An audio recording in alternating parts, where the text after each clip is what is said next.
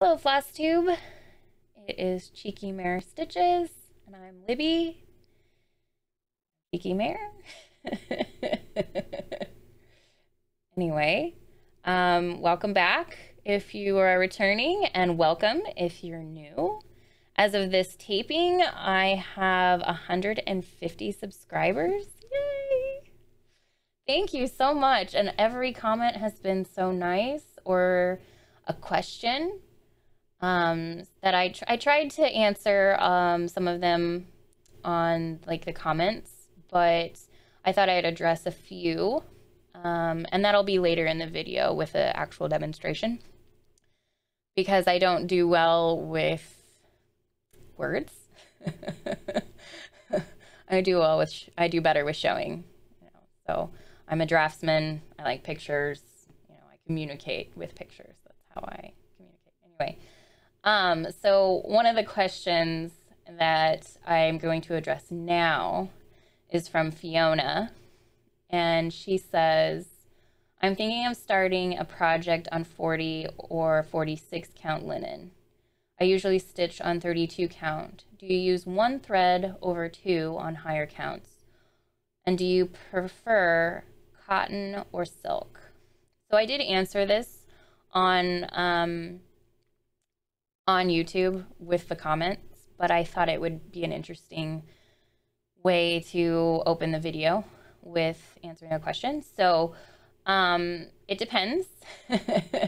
That's my answer to everything. It depends, just really. Anyway, so if I like a silk enough, I'm gonna buy it and I'm gonna use it no matter what. If I like a cotton enough, same thing. So apparently silks are a little thicker. Like silk thread is a little thicker than cotton thread, cotton floss strand. So some people don't like using one strand of silk over two on like 40 count or 46 count and 56 count. I like it. I've got 3 56 counts projects going. One is using cotton and two are using silk, and the silk looks beautiful on it. The one is a little squishy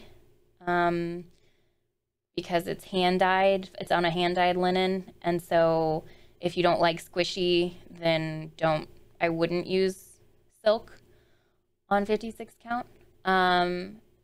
But 40 count silk works great. It's great coverage, but I don't mind sparse coverage either, because I'm doing 1 over 2 on 28 count. So, it's all about your preference, about lots of things. There's no rules. It's what you like. It's like decorating. I like natural wood and colors in my house. Some people like painted wood and gray walls or white walls, and that's fine. It's your decision. It's your preference. You do what you want to do. There's no rules. The cross-stitching cops are not going to pull you over and say you're doing that wrong. So just relax. If you like some fabric and you like some thread, try it. See if you like it. If it's a little too squishy, you wasted 20 minutes doing a little test square or something. Anyway, so that is a little bit more in depth, but I am all for the higher counts if you can see them, because you get the same project, but you're using less material. You don't have to buy a yard of fabric for 28 count. If on 56 count, it's half the size, basically, or a quarter the size. And then you don't use as much floss. So that silk floss, that's super expensive. I mean, $8 a skein for some of my floss. You don't need as much of it. So I love the higher count, and I'm 33 and my eyes are still really good. These for distance. So I'm going to milk that while I can. So, but I do want to give you a little caveat that I do have some help with my 56 count. So I'm going to show you my setup to help in that. And I'm a two-handed stitcher. So I use a lap stand.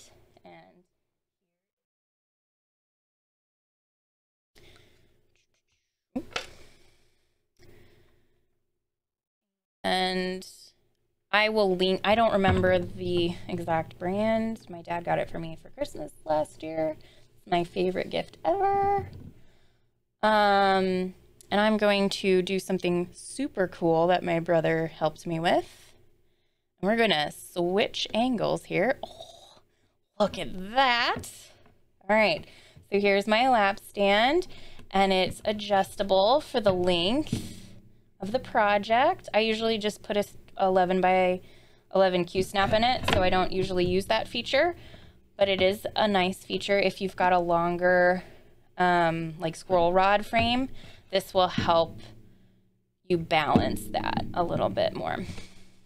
And it's got some adjustable heads, adjustable arm, and a tightener. It tightens. So it's wonderful. I love it. And I put a 11 by 11 Q-snap in it.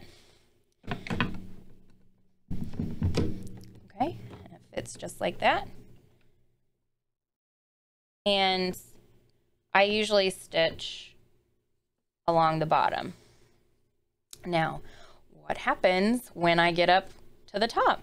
Well, I'm crazy and a little bit too logical sometimes, and I turn it over and I stitch this way, 180 degrees.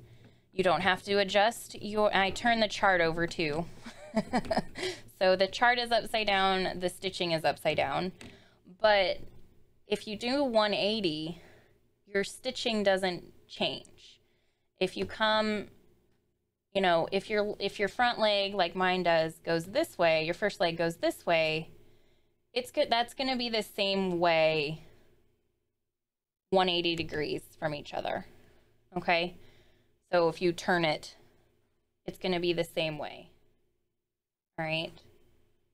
And then the top leg will be like that. So that's how this is 28 count, and it was used in a demonstration that you will see at the end.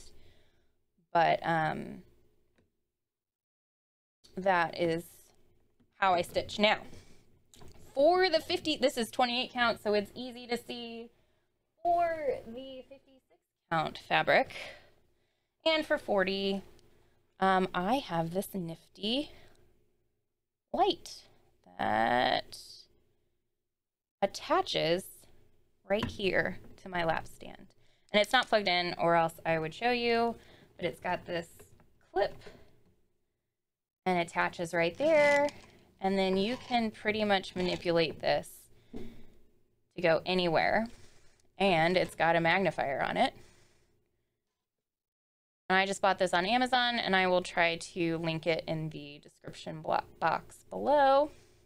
It may take a couple of days because I'm bad at social media, but I will do my very best. That was a comment that I got, that she wants to be enabled by having links in the description box. So I will try to oblige that. Anyway, so beautifully huge. So this is one of my 56 count fabrics here. This is the hand dyed one, so it's probably more like 60 count, and you can't see it with this camera, but I can see them. I can see the holes just fine. Okay, so that's my setup, and it's wonderful, and I love it. And that allows me to cheat and use less fabric with higher counts. So anyway, enough of that. So I do have an FFO. Yay! That was so exciting. I had shown in my last video that I was going to finish my mini Quaker Autumn is Coming into a drum, and I have, look, the drum. I followed Vanna Pfeiffer's Pfeffers. I knew a Chris Pfeffer in elementary school, so I don't know if it's Pfeiffer or Pfeffer, but I used her tutorial to make this into a drum, and with the exception of this little pucker right here, which I probably shouldn't have pointed out because no one else would have noticed, right? I have made this beautiful pattern into a drum, and I even fussy cut the top. Fussy cut, for those of you who aren't quilters, you don't just cut a random piece of fabric like I did over here. See how this little star is not in the middle? I just cut a piece of random fabric, it fit, whatever.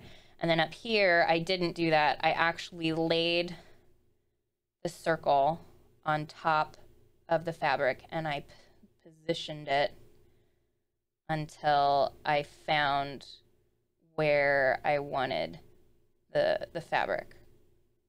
That is fussy cutting, because you're being a little fuss budget, which is fine. More power to the fuss budgets.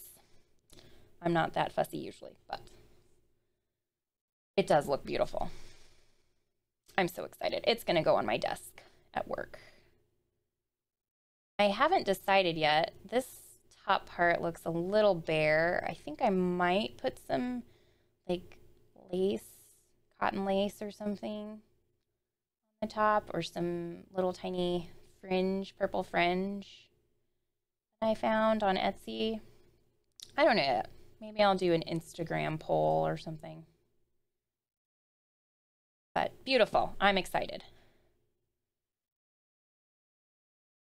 So pretty. So pretty. Anyway, I will link the pattern and down below. I did not use the called for flosses, though. I used a bunch of weeks. I'm really, really ambitious. You asked me very nicely. I will write them all down. And I just picked what I thought looked good and where to put it. So that is my FFO. Woohoo! There is also an FO behind me. And one of the lovely ladies had asked about seeing some more of my quilts. And this is one of my quilts, and Daniel and I are going to do some B-roll that we'll insert here of the quilts and the pieces and the quilting. But it's Angela Walters Build-A-Quilt, last year's Build-A-Quilt pattern. They have it in 3 colorways. Anyway. But this is my second favorite colorway. And I just got it done at my Long Armors, which is Lucky Star Quilt Co. in Carmel, Indiana. And Carmel, not Carmel. And she did a beautiful job. Stephanie did a beautiful job, like she always does. When we were finishing up the quilt, we decided, we were talking about our other WIPs. And I had mentioned Handwork Maniac Brenda, and her daughter. Her daughter is a Dave Ramsey follower, and she calls her mom's WIPs her cross-stitch debt, or her WIP debt. And so I mentioned that, and Stephanie and I are both Dave Ramsey followers. She's a Dave Ramsey success. And Ramsey is a financial guru. If you do not know who that is, I definitely recommend him. And I will link to my debt-free scream down below. Yes. I'm a dork right now. I'm sorry. we decided that we both had a lot of WIP debt, like Handwork Maniac or Brenda. And so I decided when I was going to put this on my Instagram that I was going to do hashtag this quilt that's behind me. I was going to do hashtag WIP debt -1 or WIP debt. So both of those hashtags, and I will link them down below, maybe. But if you follow my Instagram, you'll see that beautiful quilts and that hashtag, and I would definitely join in the WIP debt -1. You're a coder -1 or 1 minus. That's a little nerdy joke right there. Anyway, so now for the WIPs, because we've been talking about WIPs, and that's a finished object. So FO, I just need to bind it, and I will show pictures of it bound. So now for my WIPs. Progress. I haven't done a whole lot of stitching this month because I've been quilting, and I have a baby quilt due next week that I'm way behind on. So yeah, and I'm a procrastinator. Anyway, so the first WIP I'm going to talk about is Lady and Unicorn, which is my oldest WIP, my favorite WIP, and also my biggest WIP. But I love the BAPs. So, and for those of you who don't know what a BAP is, that's big ass projects. Big ass. But here is the WIP, and big ass is so true. My brother is going to edit in what it will look like when it's done, and possibly where it was when I started the month, but here is where it is now, and I'm going to do the nifty little switch. All right, here's where it is now, and I worked mainly in her lovely face and hair. I finished that, and it looks just gorgeous. I even attempted to make her not so cross-eyed. So, but this is actually 28 count with the kit fabric and kit floss, and it is 1/2, which some people do not like the coverage of. And you know what? I like it. It's kind of lacy. So again, there are no cross-stitching police. So if you like this look, do it and just be consistent with it. And if you're consistent, it'll be intentional. And if someone else doesn't like it, it doesn't matter. It's yours. Do what makes you happy. And don't crab at people if you don't like what they do. Anyway, that's just a little bit of commentary. You know, whatever. All right.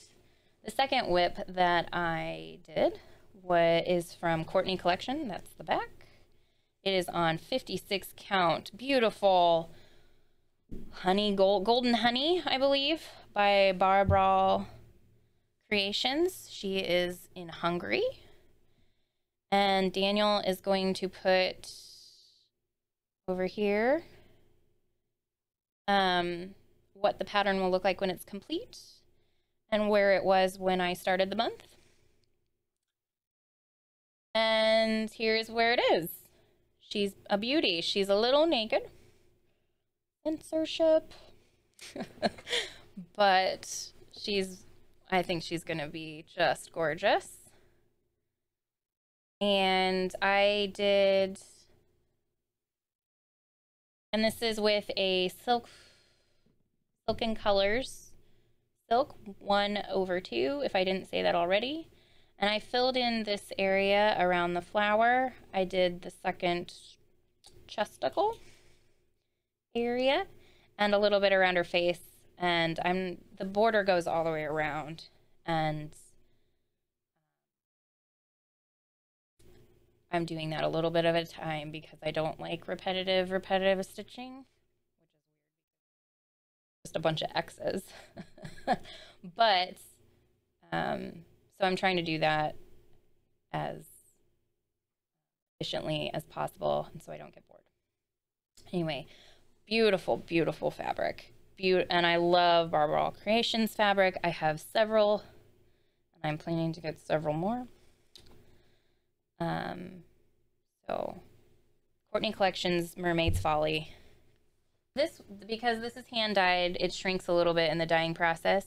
So the 1/2 is a little squishy, and it's because I'm using a silk. So if you don't like squishy, I wouldn't recommend using a silk. And I can maybe get closer. Yeah, a little squishy, but I love it. It's pretty. I like it. I'm gonna do it. This is not a hand-dyed fabric, and I'm using silk on this. I'm using another Silks for You, Castles and Elephants, I think it is, and then a XJU Designs silk, variegated silk. That is just gorgeous. I bought a whole bunch of it. And this is Ink Circles Growth Rings. And up here, Daniel is going to put what the pattern should look like when I'm done, minus the color changes, and where it was before, possibly, if I have it. But here it is now. And I worked up here. Okay, so I made a boo-boo, and I made one of these a little too long, one stitch too long, and so I had to frog when I got up here. And frogging on 56 count is a pain in the butt, and I was getting impatient, and I accidentally snipped one of the linen threads. It's over. My time is wasted. Hold on, calm down. It's okay. You're a quilter. It'll be all right. What do I have that can help me? I have some clear fusible interfacing. Excellent, excellent. So I put a little bit of clear fusible interfacing on the back, so it made punching through. You can see it right there. Working in backwards, it's hard. You can see it right there. And so it made punching through a little bit difficult, but it didn't make it completely ruined for having one stitch screwed, excuse me. And so that's what I did. If you cut something accidentally, it's okay, calm down. If it's going to be stitched over anyway, buy some fusible interfacing. It'll be okay. It'll be okay. No one will notice. You can't even tell. Can you tell where the hole is? In that little light purple flower? I don't think so. I don't think so at all. So, anyway. And this is about 1/4 of the way done. So maybe a finish this year? Doubt it. I got so many Christmas presents to do. All right, the next WIP is a restart because I wasn't enjoying it, and it is Templar Prophecy by Long Dog. Is going to put over here what it'll look like when it's done. And here is my original. It is on a 28 count Joblin minus this. This was for a demonstration that you'll see at the end of this video. This is on a 28 count Joblin that's kind of green. Doesn't really look green in this light, but it's like a It's a light baby poop green. Anyway. And I wasn't in, and it's a Silks for You silk that I'm doing 2/2 in this pattern. And it's beautiful. It's just not really me. It's very bright. And I like the bright purple, obviously. I'm wearing bright purple. But the bright green / teal and the bright blue on this fabric weren't really working for me. And the 28 count is going to make it huge, and it's going to go in my kitchen, and I don't have a whole lot of wall space. So I decided to restart it on 40 count. I started it in a different place so that I didn't get bored. But this is on 40 count 18th century Raven. And I got it from 123 Stitch. And I'm cheap, and I use quilting fabric to get my 3 inches of extra, and it frames just fine. So don't worry about the scary bit of margin that I've got there. But anyway, so here is where it is now. And I started in the lower middle, the lowest middle, the bottom middle, that's the word. And I am loving the Silk for You so much better on this kind of charcoal gray. It's looking a little brown in this light, but it's actually a charcoal gray, and it is gorgeous. And I didn't really like the striping effect that this one was having. See how it's stripy? And this was when I was new with variegated, and so I didn't know exactly what I was doing. So I was experimenting, and I didn't really like the experiment. So I didn't want this tree, because this is a tree. It doesn't really look like a tree, but it is. I didn't want this tree to be super stripy in the trunk. So what I did was I did a little serpentine up the chart with like a darker blue portion of the fabric. And then I did, you know, whatever else, finishing that thread. And then I did the purple with a purple part and the teal with a tealy part. And I think it kind of looks like bark. So I don't know. What do you think? Kind of looks like a cyclops, a really skinny cyclops right now. But when I put the rest of the leaves on, it'll look fine. But I think it's way better, and I'm going to love it. Anyway, so that still counts as a WIP. It is, but it is a restart. Now, because of this finish, you get to start another one, right? You get to start a new one. Well, I went from this long skinny piece to this long skinny piece.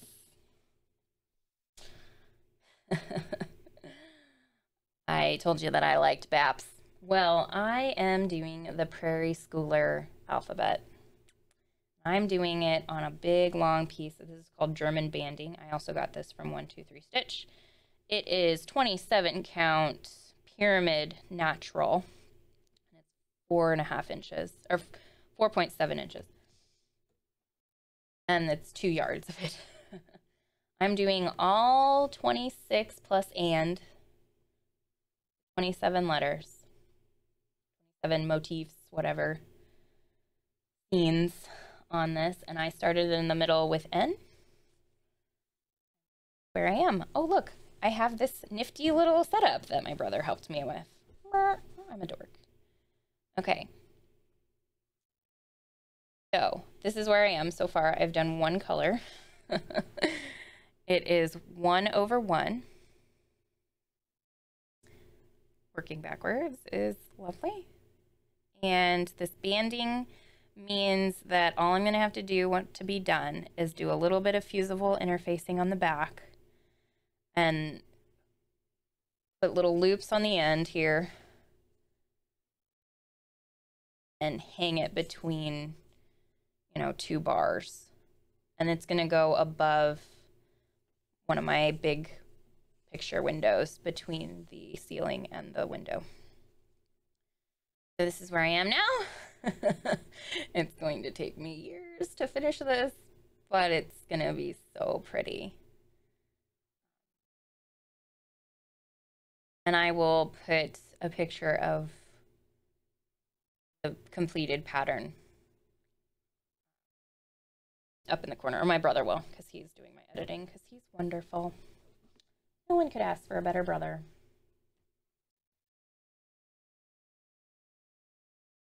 All right. And then, you know, because I started this WIP and I have a huge project baby quilt due next week, what should I do? I should concentrate on the baby quilt, right? I got a package from Barbara Creations with some 56 count pearl gray fabric that's just gorgeous. And so I decided I'm going to start something else, right? Another big ass project. Here it is. It is Anne Grimshaw, 1818, by The Scarlet Letter. And here's what it'll look like without a glare when it's done. I love Quakers. Used to be a Quaker religiously, and now I'm just in love with Quakers, the pattern. But here is where I am with this WIP. 56 count pearl gray. It's a little bit bluer on the colder purple scale than it's showing here. And I'm using Coloring Cotton Dark Truffle, which is this beautiful like reddish purple brown. And I bragged the other day, or just a second ago, with my restart of the long dog, that I'm stingy with my fabric and that I use quilting fabric for my margin. That bit me in the butt because I went all the way across and I was 20 stitches short. All of this 20 across, or all the way across, and I was 20 stitches short. So I get to frog all this on 56 count. I know, but I started over here and I'll just go this way. So I'm frogging a little, stitching a little, frogging a little, stitching a little. But my stingy, cheap, I'm going to outsmart this mentality bit me in the BAP project. Oh, but it's gorgeous and I'm going to love it when it's done. And it helped me procrastinate baby quilt that's due.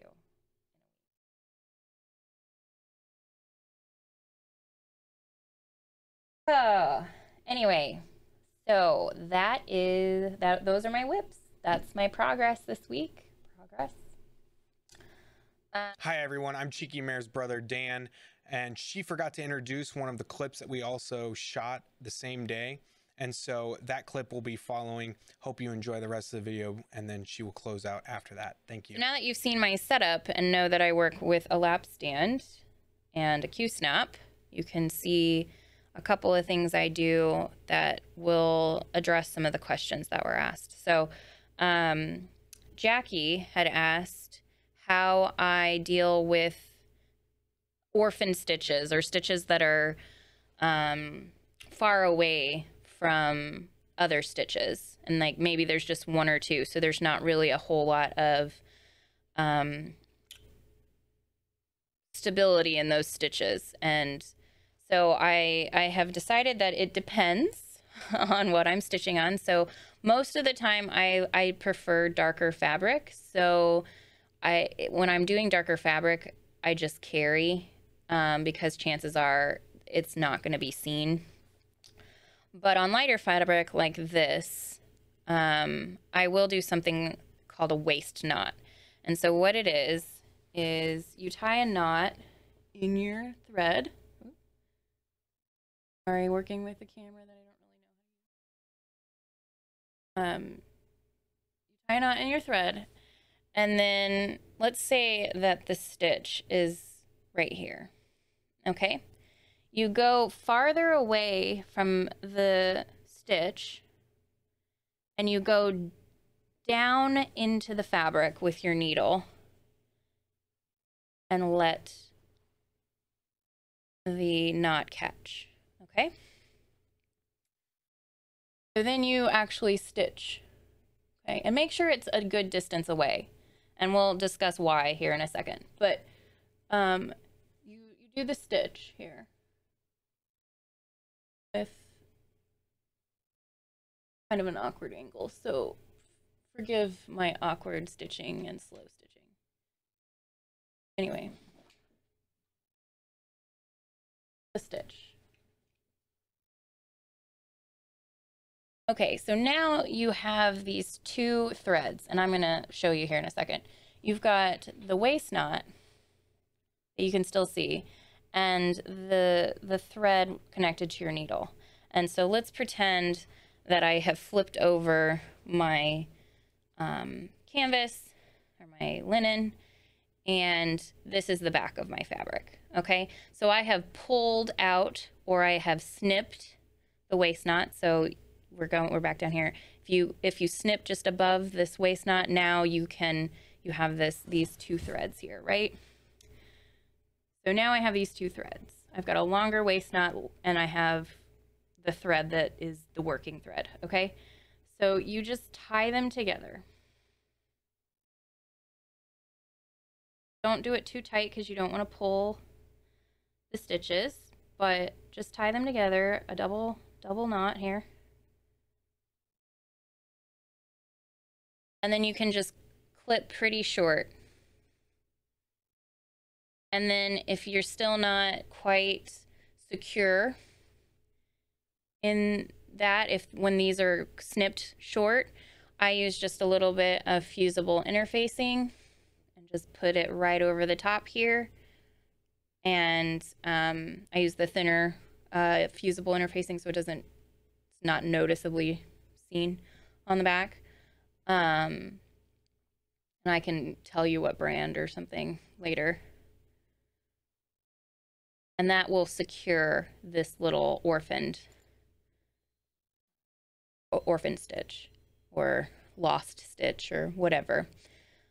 But if it's on darker fabric, I just carry and waste some thread and hope that it doesn't show. And if it does show, I'm not a perfectionist. Okay, so Hannah and Angela had asked about my trolley needle and for a laying tool, and this is what it looks like. Okay, it's just a little ring with a large blunt needle on it. And I have chosen to wear it on my ring finger because I manipulate the needle, the working needle, with these three fingers. So thumb, pointer, middle. And so it's just easier. It doesn't get in the way if it's on the ring finger. So what a trolley needle is used for is for getting these two threads to lay nicely. And some people will use something called a railroading technique, which is where they take the working needle and they go between the two legs, the two threads here, and go through, and it makes it lay pretty nice. The only problem with that is it takes forever, and cross stitching already takes forever. So I don't want to have to deal with that. So this laying tool, this trolley needle, what you do is the first leg like you normally would, but as you're pulling it through, you stick the trolley needle in, and as you pull it tight, you take the trolley needle out. Okay, so here's the top leg. See, I'm doing this awkwardly, I'm sorry, so that the camera can see it. So you stick in the loop, you pull gently, and then once it gets flat enough, you take the trolley needle out. Okay, so show it again.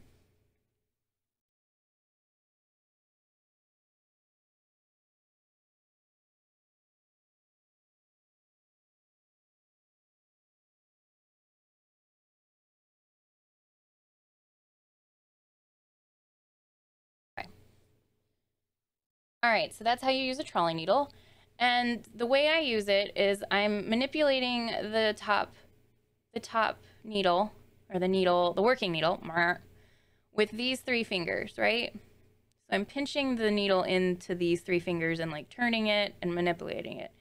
So the way that you get the trolley needle in line is you just flip your hand over and close your fingers. Okay, so let's show that again with actual thread here.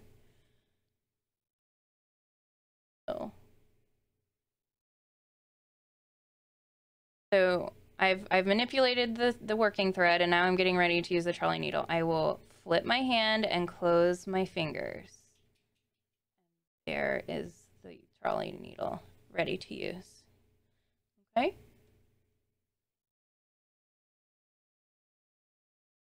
Once you get comfortable, and if you were in a comfortable position like I am not, it gets really quick to lay these down.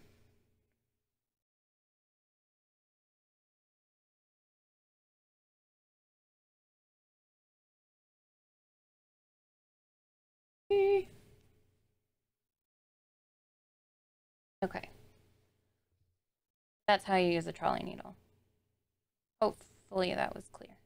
If you have any questions, feel free to give me a comment. I try to answer, or at least like all of your comments. If I don't answer you right away, it's probably because I'm going to cover it in the next video. So don't get offended. I've said this before, but I'm also bad at social media. So if I don't get to you, it's not because I'm ignoring you. It's because I'm a bad millennial and I don't do social media well. So hold tight, work with me. We'll get through this. Okay, so like, subscribe. I'm thinking when I get to 250 subscribers, I'll do a little giveaway. I'm not sure exactly what I'll give away yet, but let you know. And thanks so much to my brother for helping me with this amazing setup. There is a camera suspended over my head, hanging from a rope, and bunches of lights and buttons and this cool little push buttony thing so that I can switch between things. Done a wonderful job. Anyway,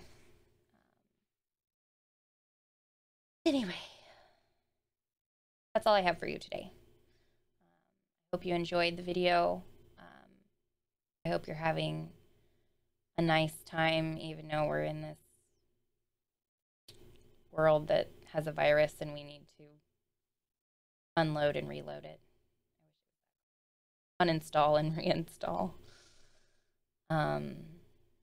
But make the best of it. Enjoy your stitching. Be nice to people. Have a good day.